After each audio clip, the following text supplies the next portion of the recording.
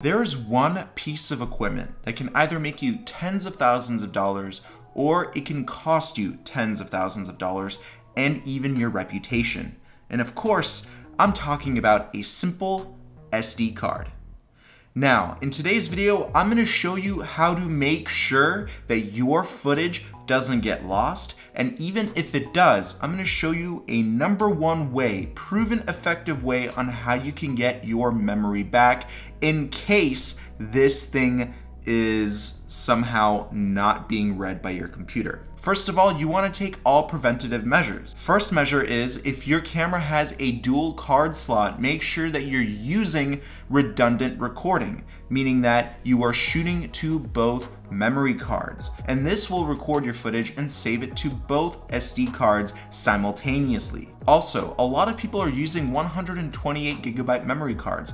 I strongly don't recommend that because if one of those cards goes bad, then you're losing a lot of footage. It's better to shoot on smaller cards like 64 gigs. That way, if the card does go bad, you can at least save some of that footage from another card. However, let's say that your camera doesn't have that dual SD card option, or let's say that your SD card went bad and your computer's not reading it.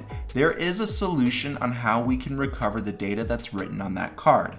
First of all, I do want to give a big thanks and shout out to Wondershare for sponsoring this video because we are going to be using their software to recover some data. We're first going to insert the affected SD card into your computer, then launch the Recoverit software. Immediately we can see the SD card. It's right here.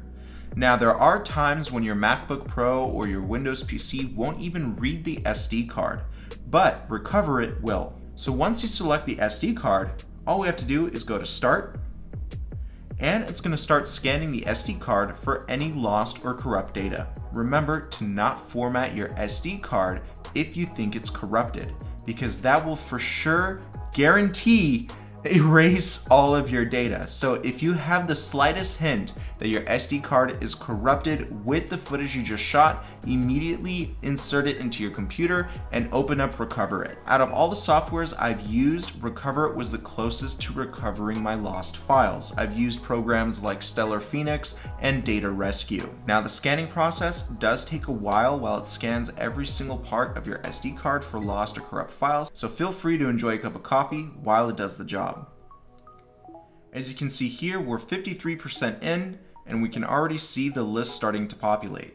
Now, what I really like about this software is that you can pause at any time, and you can actually select the files that it already found and recover them immediately. Other softwares, you have to actually wait for the whole entire scan to finish, but let's say I want to recover the private folder here, which is what Sony Alpha cameras use to record their files. So all we have to do is check mark that folder and click on Recover.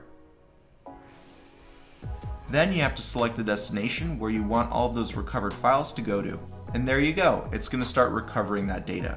To make the scanning process even faster, you can actually filter the type of files you want to recover simply by clicking on file type: videos, documents, database, archives, and other. This software doesn't only just scan SD cards, but it can also scan hard drives, external or internal. On top of that, this software can even restore your computer from a crash. You can see that option right down here. Here are all the sources of media that are hooked up to my computer. Any forms of this storage is eligible for file recovery. Recoverit is overall a great solution for those of you who have issues with SD cards. I've had 3 SD cards go bad on me and software was able to recover that footage, so don't lose hope when this happens to you. You can at least get some of your files back. Just remember to go through the preventative measures, using dual SD card slots, not formatting your cards when you think it's corrupted, and I think you will be just fine.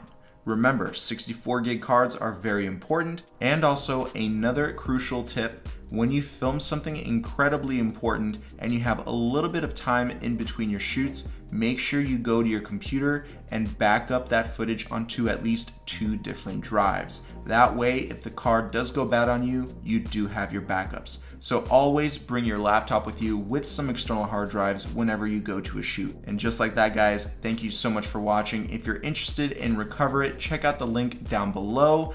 And you can try out the software for free and you can see exactly what it can recover for you before you make any sort of purchase. All right, guys, I'll see you soon. Peace.